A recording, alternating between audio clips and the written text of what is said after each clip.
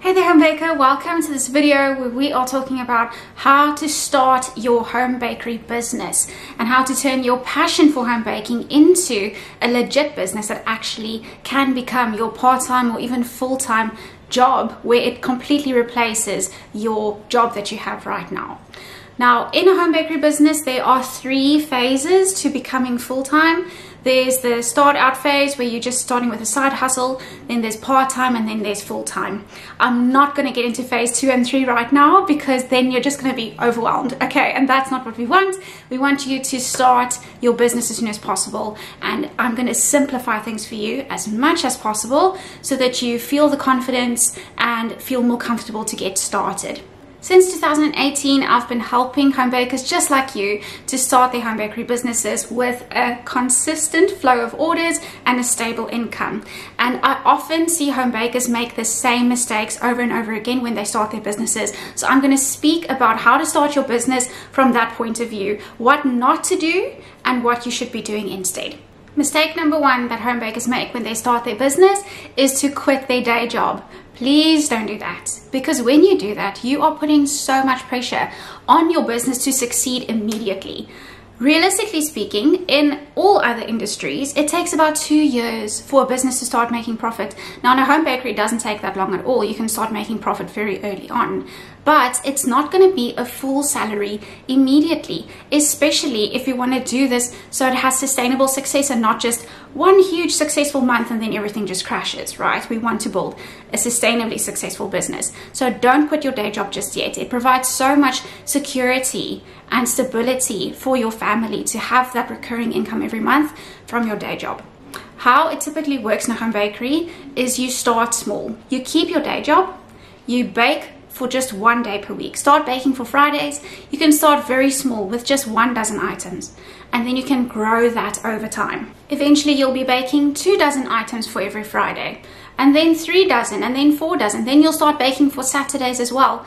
And when you get to a point where your weekends are fully booked, then you can start looking into decreasing your hours at your day job and going part-time, so that you then have more time available to devote to your baking business, to push into your baking business, to invest in it, so that you can start getting more clients, maybe look into getting wholesale clients and things like that. But this process does not take a month. You can think more about like 6 months or so, okay, for it to start replacing a part-time income for you. And another mistake that I see home bakers make in this area is to have the complete opposite perspective, where they think, I need to build up a full-time home bakery while I still have a full-time day job. That's not the solution either. 2 full-time jobs require 2 people and you are just 1 person. You're going to burn yourself out completely. Your relationships in your life are going to start falling apart. It's so not worth it. So don't do that to yourself. You can do a side hustle where you're baking for weekends. You can do that to your max capacity while still having a day job, a full-time day job. But then when your weekends are fully booked, then it's time to start letting go of your current reality, which is your current day job, and then start investing that time into your baking business. So instead of trying to create a full-time home bakery business while still working at a full-time day job, know when it is time to start reducing your hours at work so that you have more time available to work on your baking business and still have a life and not burn out. Mistake number 2 in starting a business is thinking that you need all kinds of fancy catering and baking equipment or a very large kitchen and loads of space before you can start a home bakery business. We think this because we see bakers on Instagram, right? And they have like 3 kitchen aids, and we think we need the same stuff. We need those 30 spatulas and we need all that space and 2 giant ovens before we can start a baking business. So not the case at all. I started in a 3 square meter kitchen. That's 9 square feet.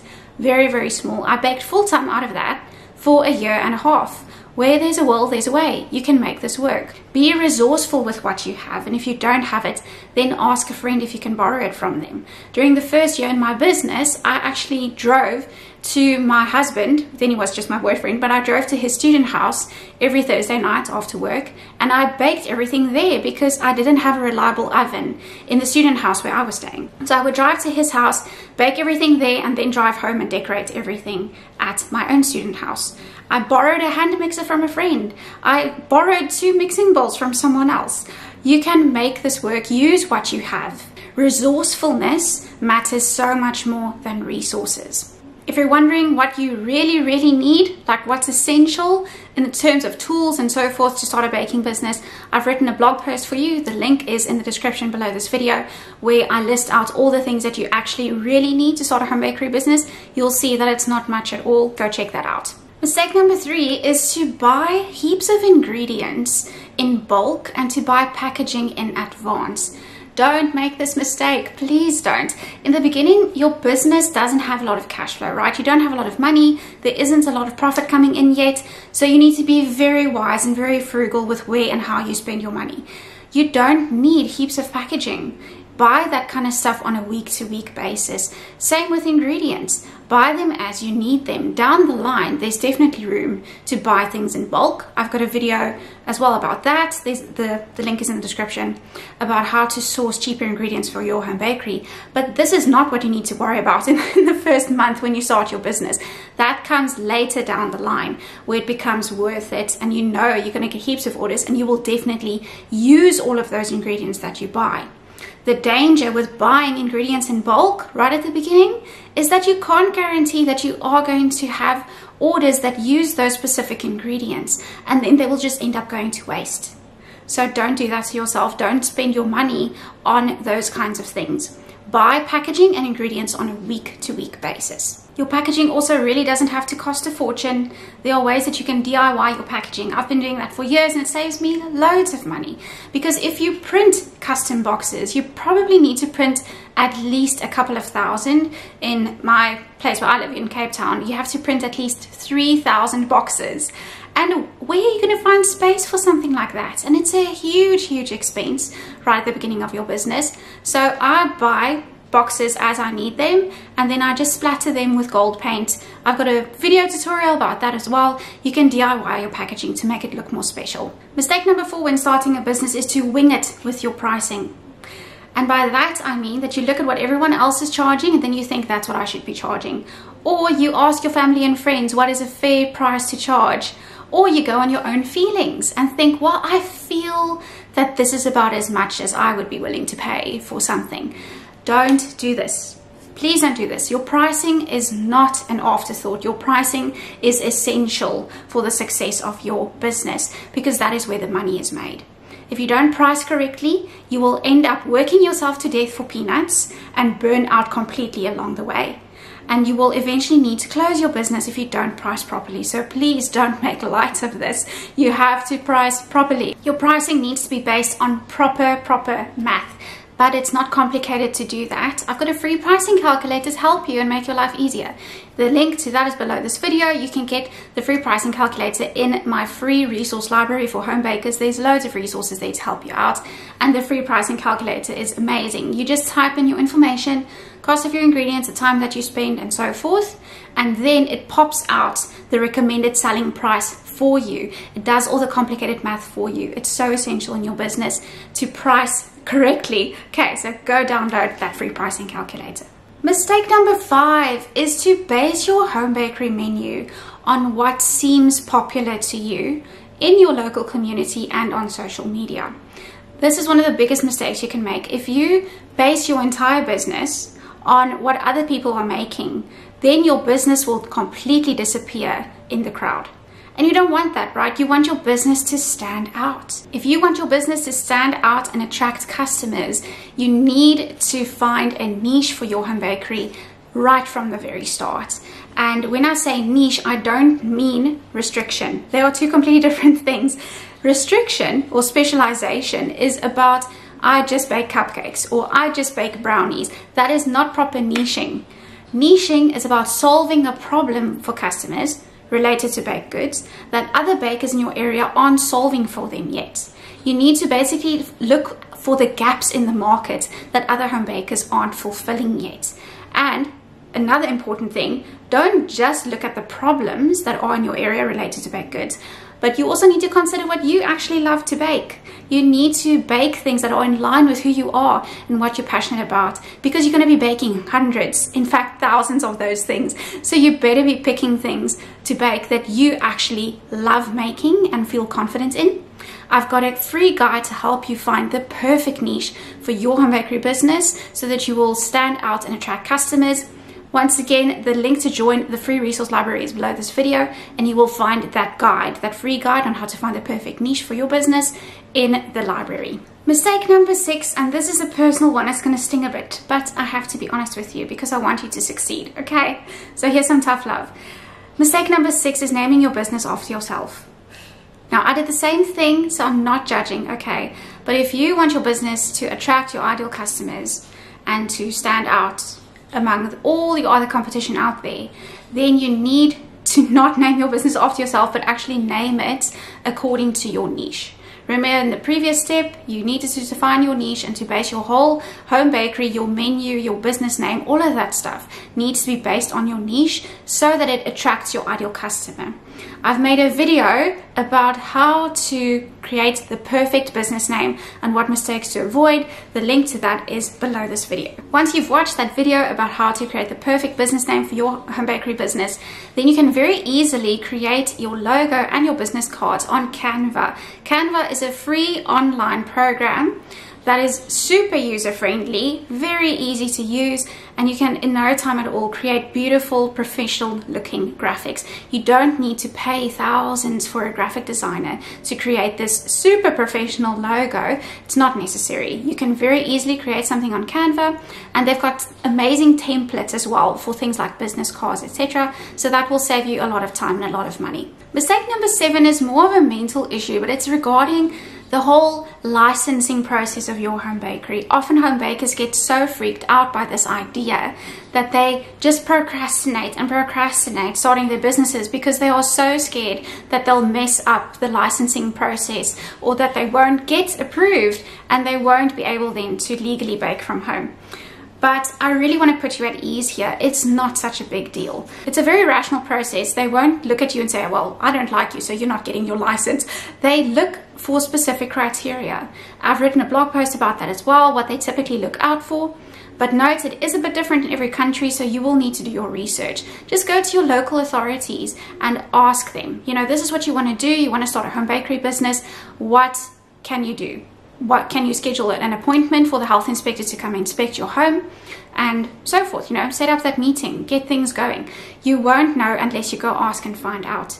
But yes, there's a blog post that I've written about the process. That link is below this video as well. Now, sometimes it might happen that a home bakery business or a cottage food business is against the law in your country or in your state or in your city. Those three have their own different rules often.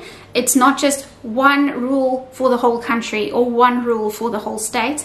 So you will need to go and just ask them. If it is legal, be specific in how you explain to them. Often they will think, if you say cottage food business, that you are planning to work with meat and all kinds of things like that, which is not the case with a home bakery at all. Okay, so be clear in how you explain to them. This is a baking business. There is no meat involved of any kind, so that they know, okay, there's less risk of contamination or infection or food poisoning, etc. And if you live in the USA, I have very good news for you, because there's this institute called the Institute for Justice, where they are super passionate about helping cottage food businesses, home-based food businesses, to be legal. They are busy changing the laws of every state and every city.